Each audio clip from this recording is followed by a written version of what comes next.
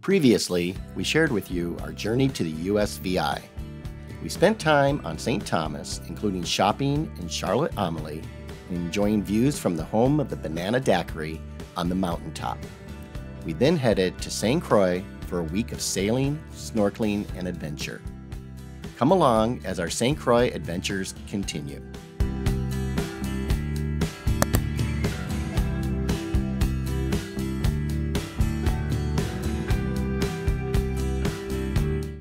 After we arrived in St. Croix, we decided to head into Christiansted for a quick lunch before we explored Fort Christiansvern. The tarpon hang around the boardwalk waiting for a free lunch, so we had to oblige. There are plenty of shops along the boardwalk and a highly sensitive and accurate weather station. We grabbed a table at Shoop's, ordered burgers and a round of cold ones to toast our arrival. Cheers! Cheers. We made it! It's beautiful here. I haven't had a burger probably for 3 months, and this is definitely a phenomenal burger, but my pickles are falling out.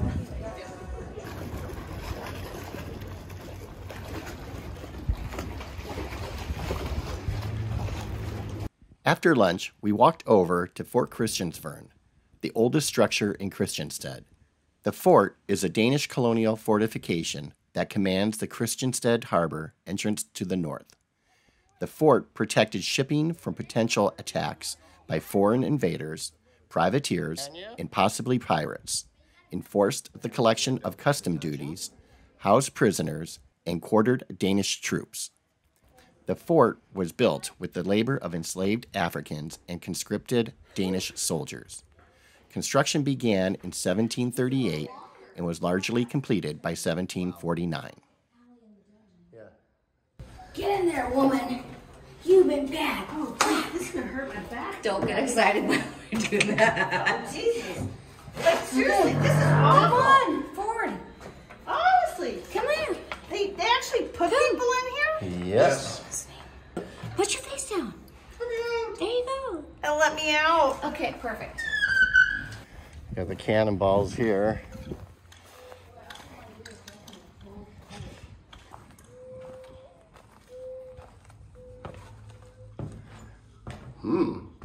Maybe this is where they kept the rum and munitions. Probably the munitions. Yeah, Potter magazine. You can tell where my mind went when thinking of the rum. Of course, now if you were sitting here and you saw a bunch of Spanish galleons coming in, you may not feel like that, you know. Now the challenge is they got a narrow opening to come through. Right. Here you'd be watching for the Spanish to be coming in. You're preparing arms to prevent them from coming in. Fortunately, it looks like this poor guy over here. You can see the double mast sitting. Here we go with smaller munitions. Maybe some cannon shot there, fired out through these smaller cannons. Looking for the ships as they come through. We think of this as a beautiful view. I'm guessing the soldiers probably thought not. You would think being put into one of these cells would make a person not commit another crime. No windows, no ventilation, and only a little bit of a vent.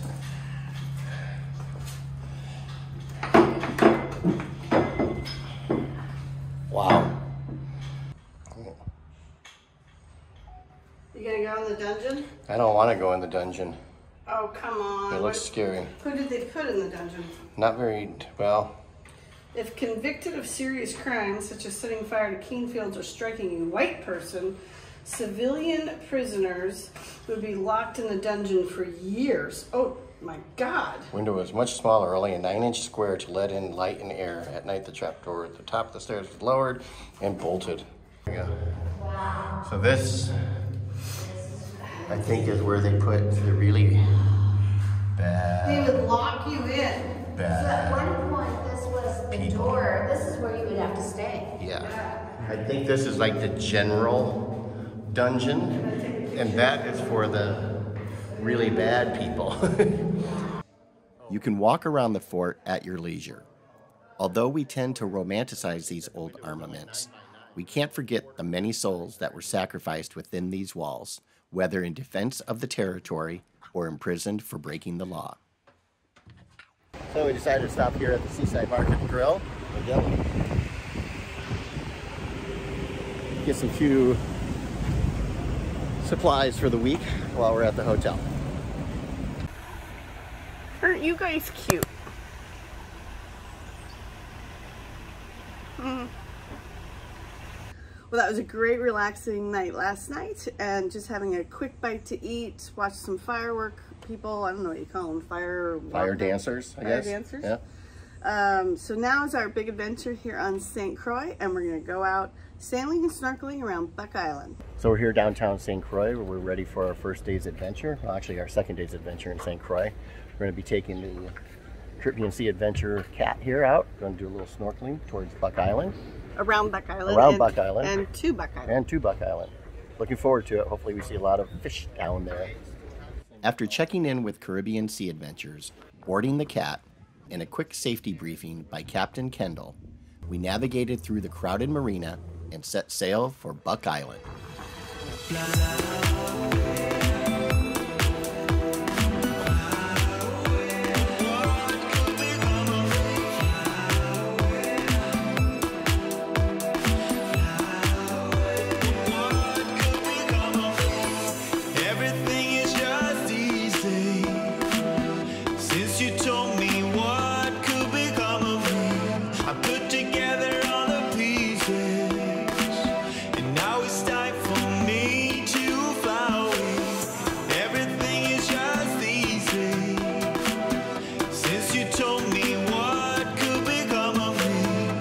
After about an hour or so of sailing, we tied off to a mooring ball, and it was time to get in the water.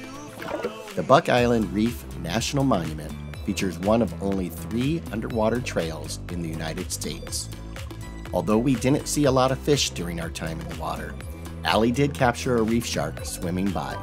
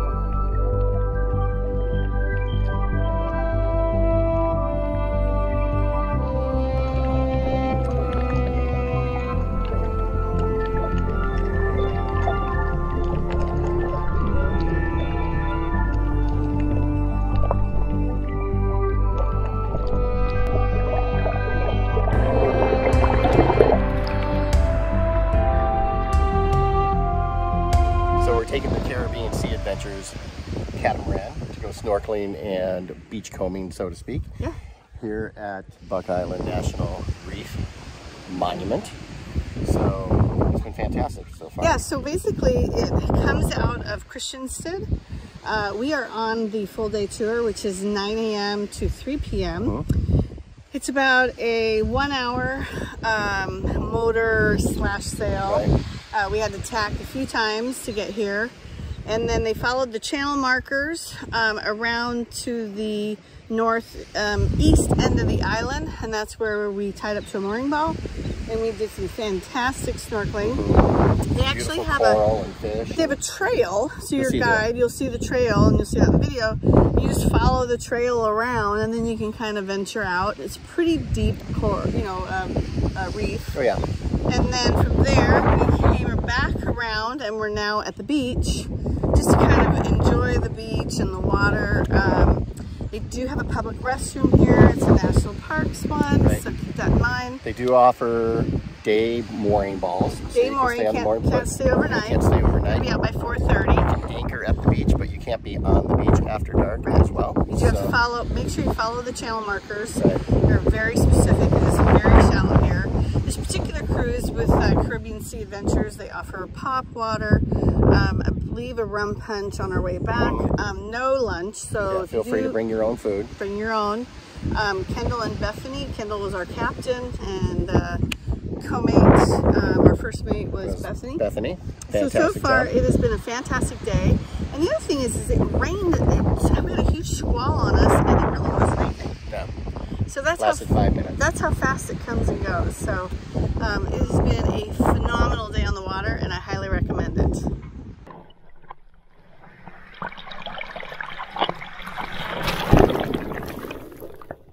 Soon enough, it was time to head back to Christiansted. We can't thank our crew, Kendall and Bethany, enough for such a fun day. Should we talk about your face first? Casper? We could probably start like that. I mean, okay, I'm going to give you a word of advice. Right off the bat. If you buy sunscreen here in the US VIs, and they have it all over the place. 50 SPF. Well, it's the same brand, yeah. though. It's Surf Safe. Yeah. This is what you're going to look like. It doesn't come off. Can you give them a close-up of what you're But I'm not burned.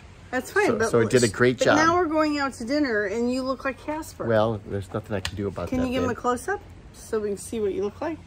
Oh, God. It's really in my eyebrows.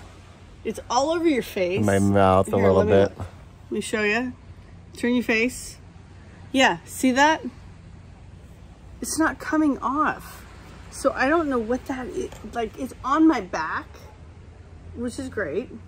It does a great job, though. But I couldn't wear what I wanted to wear tonight because my back looks like his face. Oh, well. Okay. On that note, though, we had a great day out on the water today, visiting Buck Island. That was cool. Yeah. Kendall and Bethany were fantastic. And we can't give more of a thumbs up to that crew. We were a little freaked out at first because it was a very small boat. In the sense of we're used to a big party boat, holds, 50 people, lots of coverage. And there were only 12 of us on this boat. And actually it was perfect. Yeah, it's perfect. Love the intimacy of the weather. boat. The weather was great. We got to sail. It's a quick trip over to Buck Island, an hour. Yeah, Don't do the half day, do the full day. It's well worth it. I mean, it's like 20 bucks more a person, I think. I don't know, but it's well worth it. And tomorrow we have another sailing trip. We're going to explore Frederiksted. A little bit in the morning. We're going to check out some forts. We might, I'm not really quite sure what. Kind of winging it. Yeah, we're kind of winging it tomorrow.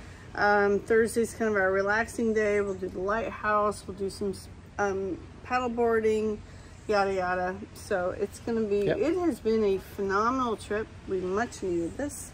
Yep, going to go have a great dinner tonight with our friends. And we'll see you mañana. Join us next time as we visit Point Udall, the easternmost point in the United States, and find out if Mother Nature put a damper on our sunset cruise.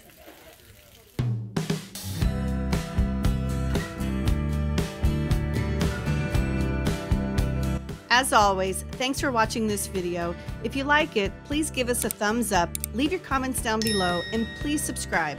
We've got great adventures still ahead in our trip to the USVI.